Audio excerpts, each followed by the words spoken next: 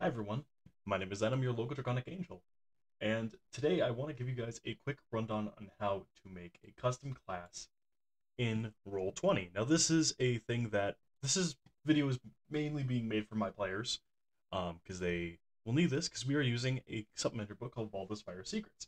I can't share anything from it, I don't own the rights to it, it's a wonderful book, go purchase it for yourself, supplement book for D&D 5e. But it has a bunch of custom classes. You want to go off one again? I can't show you anything, but I'm gonna say the gunslinger. And I'm gonna show you on Roll20 here how to go ahead and add in a custom class. Because if I go to class thing, it's not gonna give me that one. It's gonna give all the basic ones. I try choosing. So I'm gonna go the gunslinger, and we're gonna say he's level 1. So I'm gonna go here to this little gear here, click on that, and I want you to pay attention to this side of the screen over here. Actually, no, other side of it, pay attention over here. Under this, you're going to click Use Custom Class. You're going to type in the name. For me, it's Gunslinger.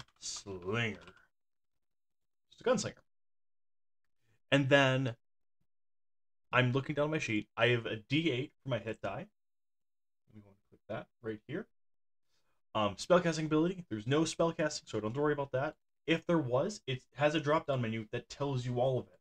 So let's say I was a Constitution. This doesn't happen, but a Constitution caster.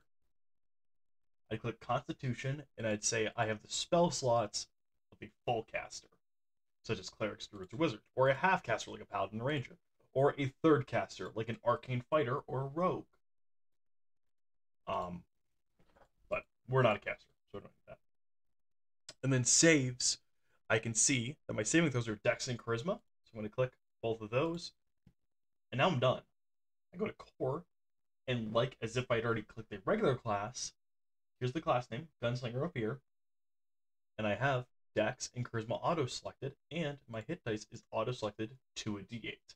Hope this helps you guys. This is just a basic little thing for custom classes using Roll20, because a ton of people don't know how to do that. I'm also going to show one showing some of these other fields over here, and how awesome they really are. There's so much more that you can do with Roll20 that a lot of people don't realize. So thank you guys so much for watching. My name is Zen, your local Draconic Angel. We'll see you guys next time. Deuces.